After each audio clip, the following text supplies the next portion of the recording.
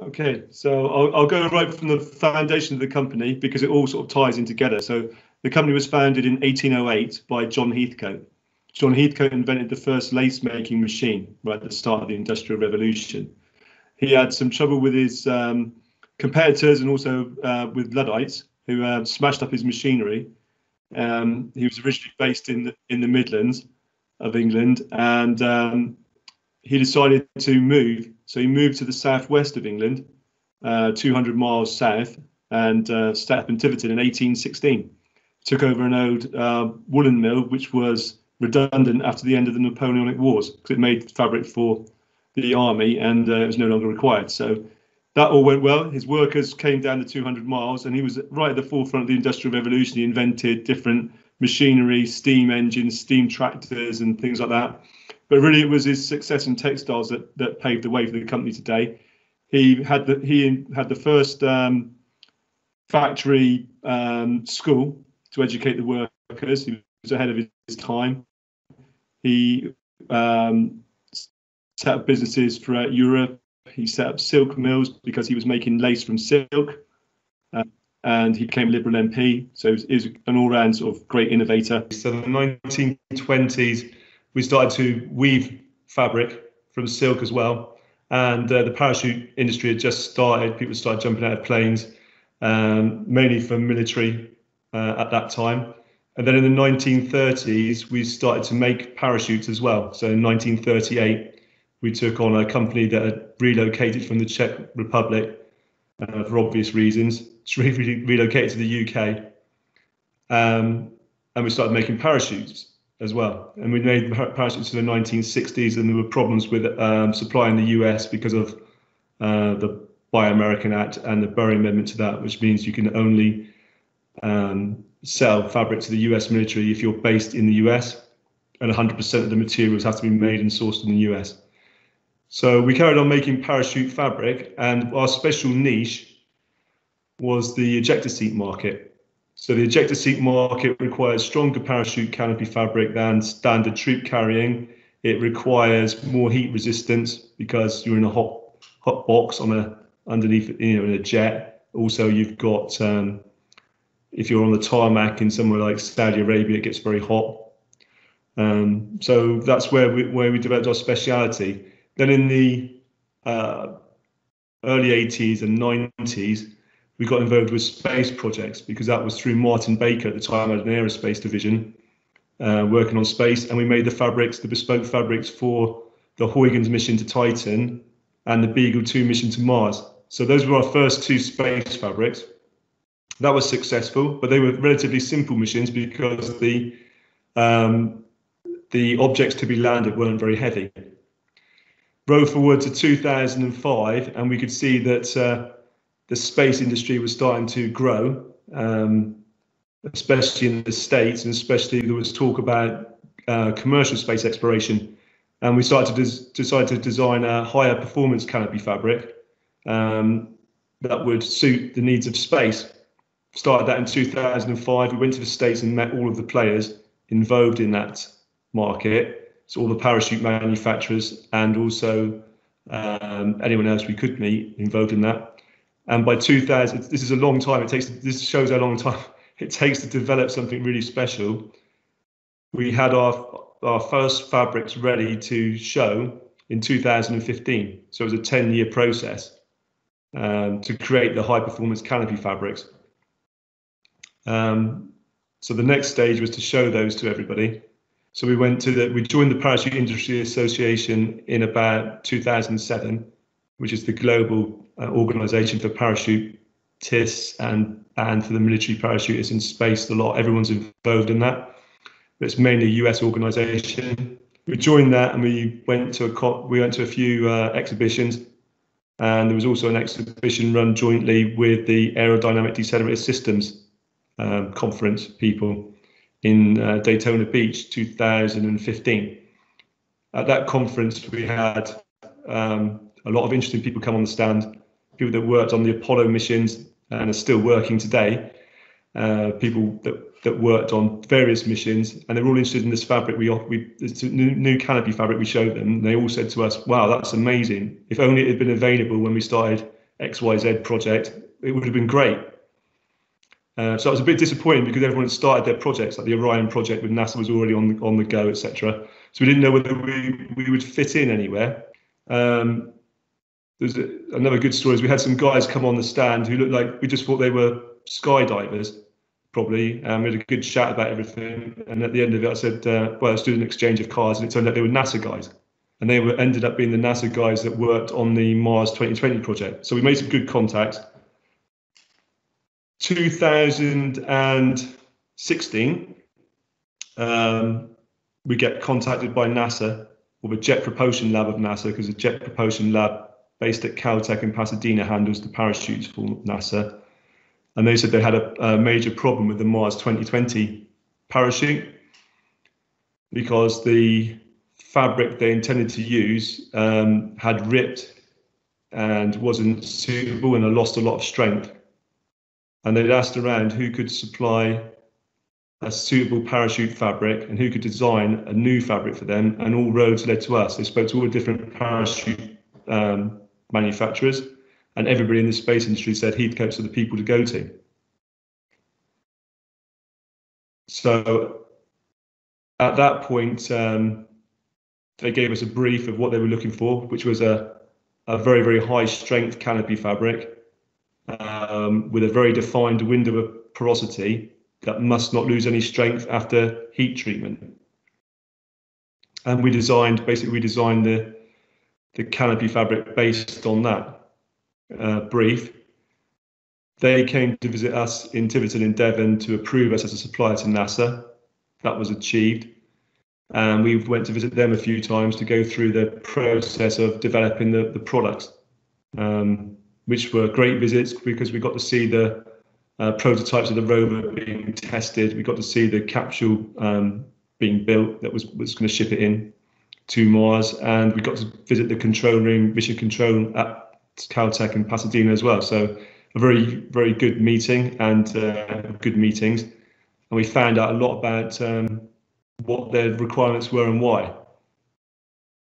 So the reason for the heat treatment is because they need to kill the microorganisms before they go into space. And the problem with the heat treatment was that for normal nylon fabrics, that heat treatment, which is this extended period of time at high temperature, causes the parachute fabric to lose about 50% of its strength. But with our fabric, it loses nothing because of the way we'd designed the fabric. So that's basically the story of where we got to and how we came to develop it and why. So I don't know what more you want me to say. Do you want me to carry on to the actual day of the landing, or shall I take some technical questions now? I think we've got some time. It would be great, to hear about the landing. Okay. I would like to hear about that first before we get to questions. Okay. Yeah. So I've gone through it fairly quickly. I agree.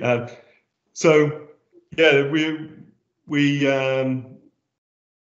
developed the fabric. So 2016, they contacted us. We developed the fabric. They tested the prototype fabric. We went through a couple of iterations, and then they said, let's go for it. We did a production run, which took us well into 2017. And we had machines running 24/7 for months to make this production run. We did a lot of work to make sure it was absolutely perfect. So it's not treated like a normal parachute fabric, and parachute fabric already has a special attention compared to normal fabrics because it's safety critical. So there's a lot more maintenance of the machinery done for every parachute run, and every part of the process steps, the dyeing, the finishing, everything. And for the NASA fabrics, even more precise work that we do, and more detailed testing. Anyway, the completion of the run was about 2017, and it was all delivered, and that's pretty much our part of that project completed. But we were kept in touch all the way, so we knew about the different tests they'd done. So the parachute's mortar deployed, you might have seen that. So it's fired out with a gun. It's not got a pilot chute, which is a chute that's deployed if you ever do skydiving. There's a chute that pulls out, a small chute that pulls out the main chute. That's not the way they do it. It wouldn't work on Mars. So it's done with the mortar deployment. So they did mortar deployments indoors in laboratory facilities. Then they did mortar deployments externally as well, in the desert from the ground. And then they went on and did mortar deployments from the Aspire rockets. So they fired the rockets up to high Earth's atmosphere to replicate Mars, and fired the rockets there and checked the deployment. All went fine. Also, they did a couple of test runs in the biggest wind tunnel in the world, which is at the NASA Ames Research Facility in Palo Alto. We got to go there as well, but not on the day that it was being deployed in there. So it's a bit unfortunate we couldn't see that happen. But, you know, there was an extensive amount of testing going on. So we knew we'd tested everything, we'd made everything as precise as it should be. We also knew that we had exceeded the brief. So our fabric was about 10% stronger than it needed to be. We know that NASA put plenty into the specification, so if anything, it was over-engineered from their part as well. So in the run-up, all this testing had been done, the run-up to the final day, the day of the landing, I think everybody was supremely confident that there would be no problem. And I was feeling that during the day, and I had a lot of conversation with people that make the parachute fabric during the day, because we're working on the next project now, for, well, 2 more new projects for NASA that we're working on today. So everyone was pretty calm up until the last few minutes.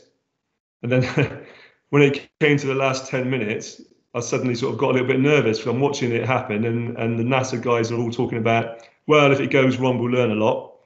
You know, and if it goes wrong this time, at least we've got lots of cameras, we can see exactly what went wrong, we can put it right next time. And I'm thinking, why are they talking in such a negative manner? You know, it's making me feel nervous for the last few minutes. And I did get really, really nervous and concerned.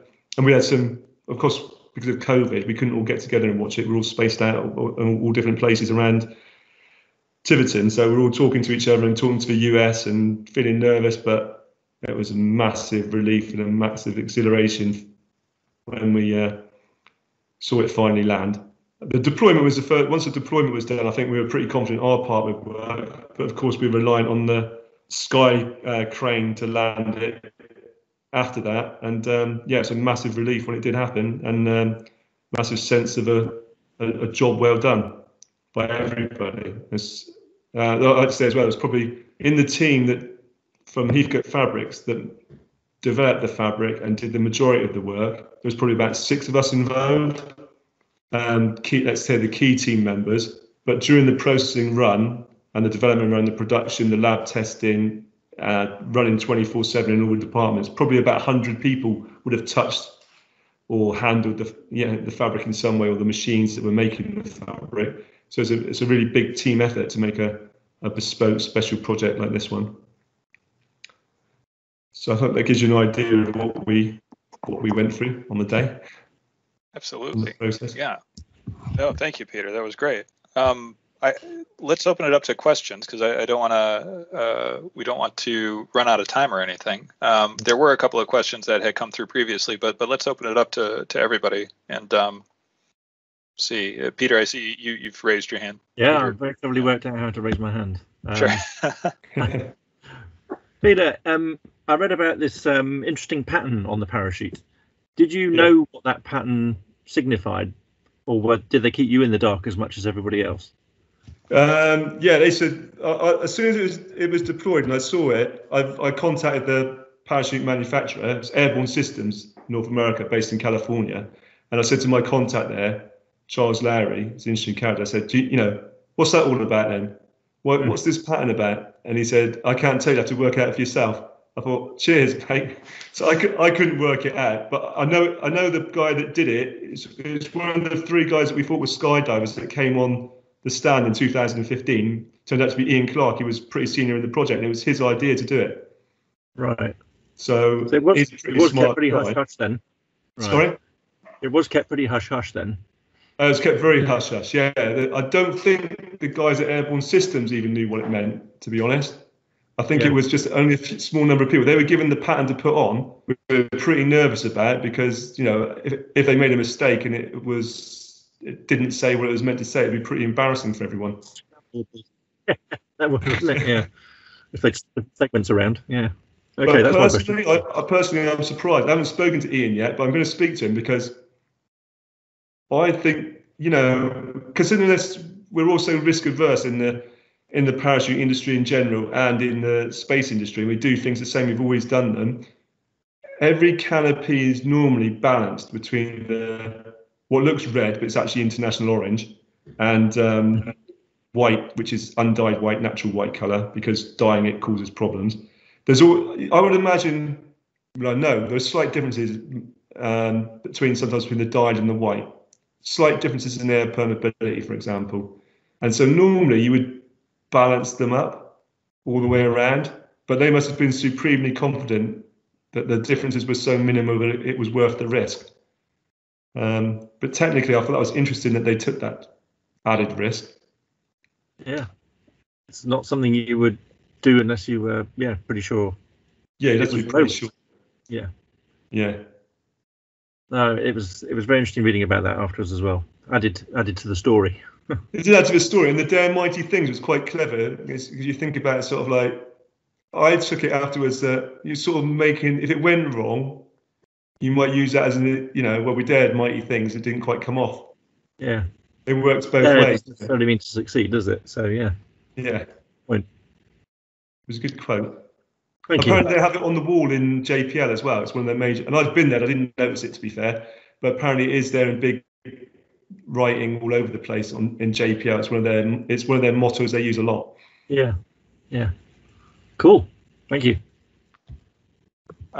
Peter, one of the questions that we had that came in previously was actually about this image on your website, these looms. Yeah. The comment was that this seems like a really high-tech sort of state-of-the-art manufacturing process, the thread weaving operation. Can you tell us anything about these machines and? Yeah, the machines you can see there are Picanol machines. They're made in Belgium, but we work really closely with this company to design the machines and make them improve them so that we could do very wide parachute fabrics. Okay, so parachute fabrics are normally fairly narrow. I don't know, let's say 1 meter wide. But because the space parachute's one of the biggest parachutes ever made, if not the biggest parachute, this Mars 2020 parachute, having the fabric as wide as possible means the minimum number of sewing points. And sewing points are a weakness. So they wanted wide fabric. So we've developed these looms with wide fabric in mind. We've actually got some more new equipment coming this summer, which will allow us to go even wider. So yeah, one thing is it's wide, it's fast, as well, which is required for the compact weave that's required on these fabrics. And you can see on the right hand side, you can see the weaving machine itself, or part of it, the front end of it. You can't see the back end where the yarn's going in, unfortunately.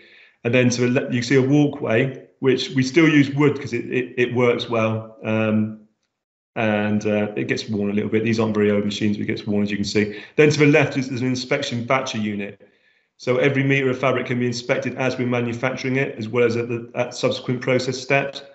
So those they've got lights, as you can see. So we're inspecting the fabric as we're making it, as it comes up under the walkway, and then it's batched up. So yeah, they are pretty special machines. They're all relatively new. We bought them. They're all bought within the last 10 years. I couldn't say exactly what age the machine is that we made it on. Probably newer than that. Well, it was newer at the time. So yeah. High-tech stuff. That's great. Thanks. Another question that we had come through was about the fabric design process as it relates to the packing process.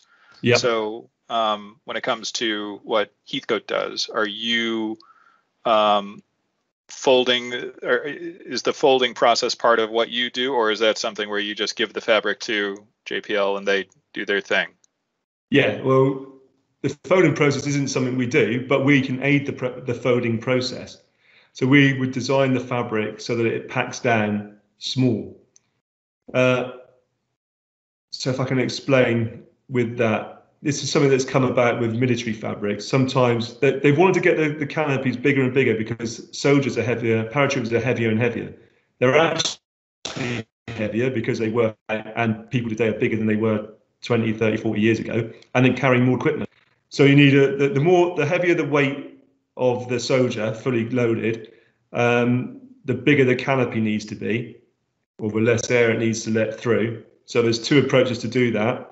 You need you need to make the fabric lighter and less permeable to air, and then you also need to make it pack down smaller, because they don't really want to be carrying a heavier pack, and they don't really want to be carrying a bulkier pack onto aircraft.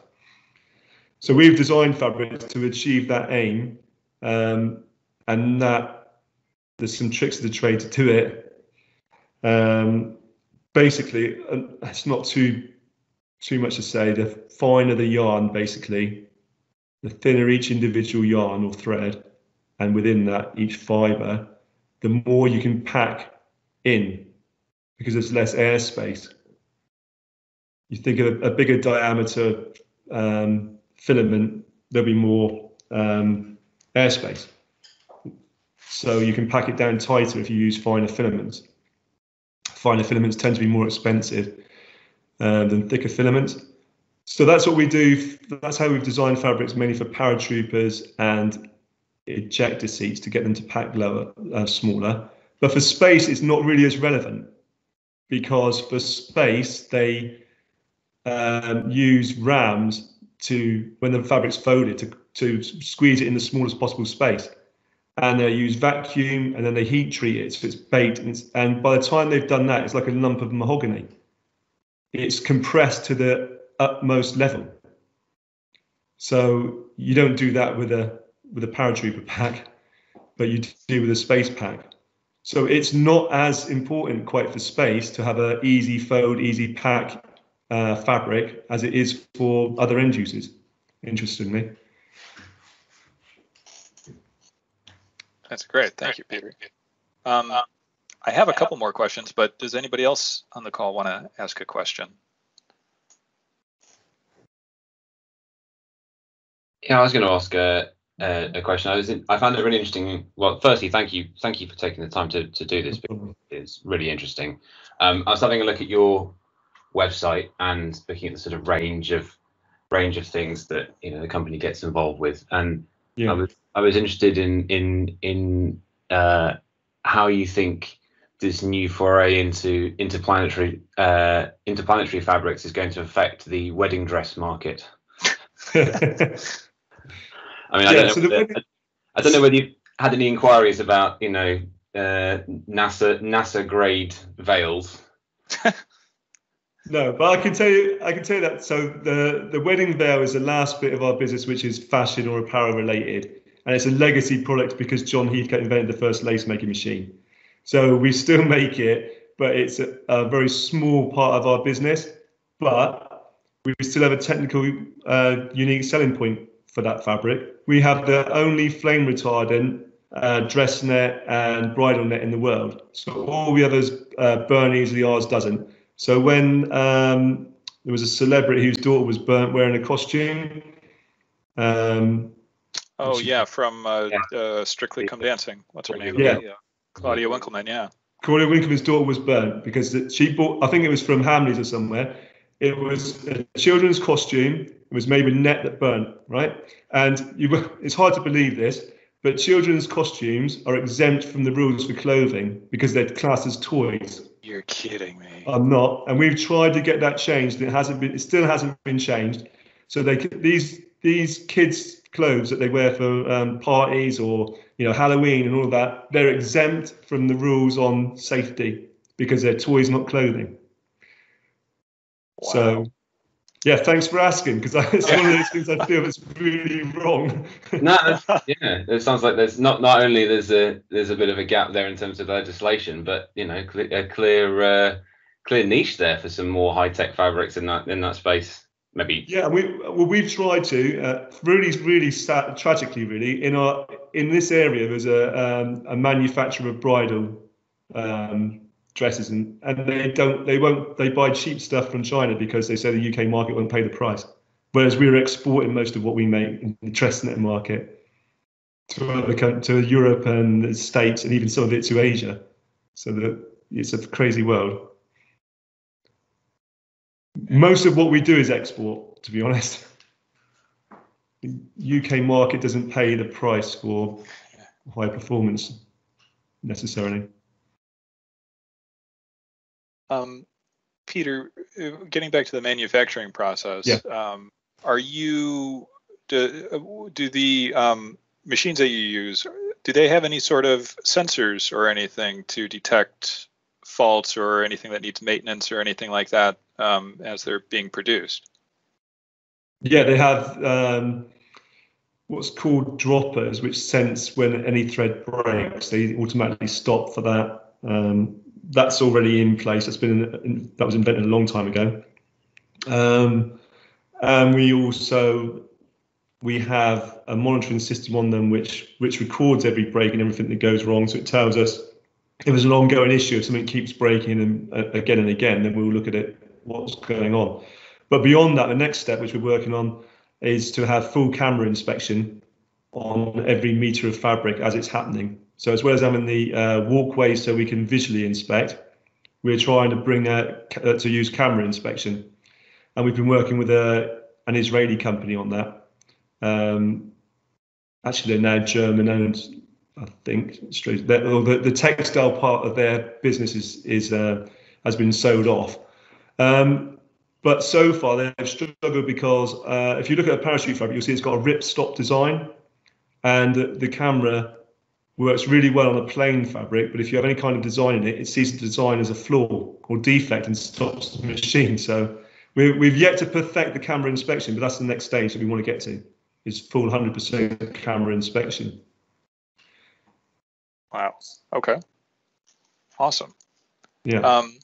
I know we reached our time. I've got one more question if you're willing. I'm happy to stay and answer any questions you've got. Oh, great. Thank you. What you mentioned that you're involved in a couple of projects with NASA now. Yeah. Can you tell us anything about that, or should we expect to see Heathcoat Fabrics come up with something further afield than Mars even? There is talk about going back to Titan again, but we haven't got any further than the talking stage on that one. Yeah, there's two main projects at the moment. One is to put sensors into fabric, because the thought is that a lot of these canopies are over-engineered, massively over-engineered. So over years and years of trial and error, a lot of ejector seat canopies consist of 3 or 4 different fabrics to minimize the weight, with the strongest fabrics in certain areas and the weakest fabrics where they're not required to be so strong, if you see what I mean. But currently the space fabric or the NASA fabrics have been made predominantly out of one fabric, which suggests it's overkill in some areas. But no one knows how parachute stresses are exactly in a fabric. So we're weaving in optic fibers at the moment for a company based in California that then attaches the sensors, and they work a lot in the medical field. So in theory, the aim is to deploy the canopy fabric and detect where all the stresses are in the fabric, so we can look at, over time, developing fabrics that are the right strength for the right area of the canopy. The crown of the canopy, I think, the disc part is a disc gap band parachute. The disc and the crown of the disc sees the most stress probably, and the sides, and especially the band probably sees very little stress. But no one really knows exactly how it works. So there's all these theories, but the thought is that they're massively over-engineered, and we could take the weight down, which is really critical, because apparently to get a man to Mars will take 40 times the amount of payload of the Mars rover. So that's going to be a pretty huge mission, multiple missions to get there, I'm sure, with all the stuff. So yeah, we need to work on that. So that's one thing. And there's another project for NASA, which I can't talk about, but it doesn't take a genius to work out what the next stage is. Because we're taking samples on Mars, aren't we? So we're taking samples on Mars to bring them back. Very cool. Bringing them back is going to be harder than what's been done so far. So that's the current project. And we've just done 8 iterations of the next project, and we're making another 4 now, because we're trying to get the right balance of air permeability, weight, and strength. And again, this time we overshot the strength again. So now we're taking the weight, or they've taken the mass and the volume down to try and maximize the performance and minimize the weight.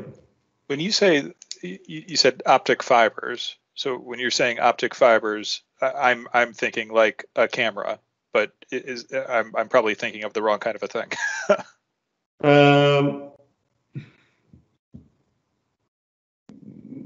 Not totally the wrong sort of thing. Yeah, there's an optic fiber sensing. There's a way they're going to do it. Now, I don't know the mechanics of it. Our bit of the project is to put it in precisely where it needs to be and get it to sit in the fabric and not. It's not as easy as it sounds, because the optic fiber doesn't want to behave like a yarn, and we need it to try and find an optic fiber that behaves like a yarn. Then they will attach sensors to it at the other end, which I know they have been doing relatively successfully, and scale it up into a parachute. Wow. Okay. Yeah. Cool. One of the questions here is there do you have any connection to air balloon fabric? Hot air balloon fabric we've made, yeah. So like we've supplied Cameron balloons before in Bristol, but that market's very quiet at the moment, as you can imagine. Sure. So yeah.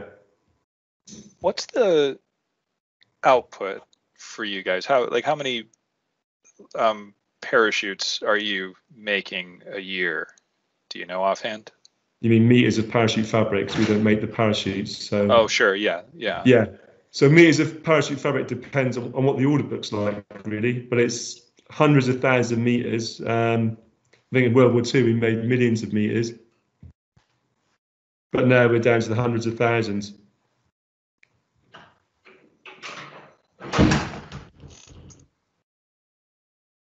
I'm in the kitchen now, and that's what the noise is.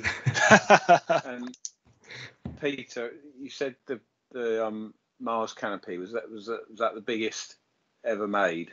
So how many? I believe it is, yeah. It's 72-foot diameter, so I don't think there's anything that big. It was deployed in the biggest wind tunnel in the world, which is the NASA Ames facility, it's United States Air Force wind tunnel, and I think they're not allowed to use it again because they caused some damage doing it.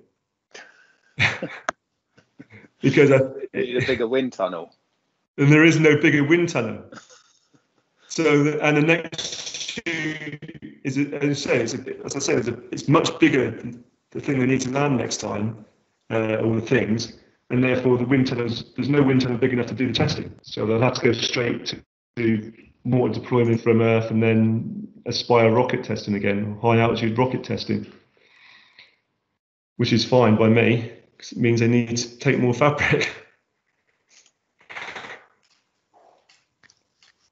Hi, so I was just trying to think of other extreme environments.